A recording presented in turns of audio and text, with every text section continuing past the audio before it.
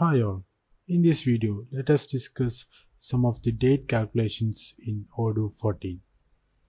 So inside my custom add-on I have a field called check, and I have it's a boolean field and I have just given an on change for that field so that I can trigger the date calculations whenever the field is getting changed. So here into a variable I'm storing the current date, and here I'm just simply displaying that. And here you can see I imported date utils. So here you can see date utils is a package which is included inside the tools. So whenever I import this package I can make use of the inbuilt functions such as the get month, get quarter, get fiscal year. All those functions can be called using this package whenever I import this. This can make our date calculations much easier.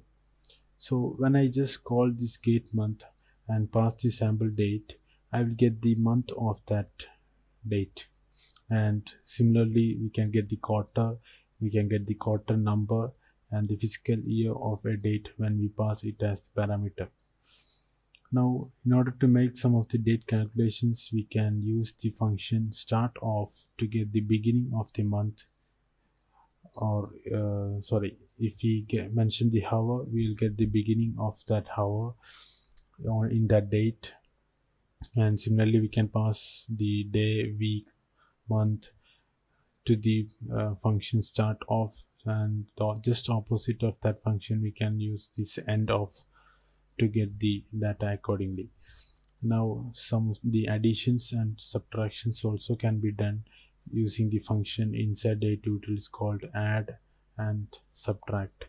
We just need to pass the variable in which we store the current date and the parameter or the argument whether we need the days, weeks, months or years to be calculated. So when I just run this and inside the log I'll just open that and I create here, this is my boolean field active.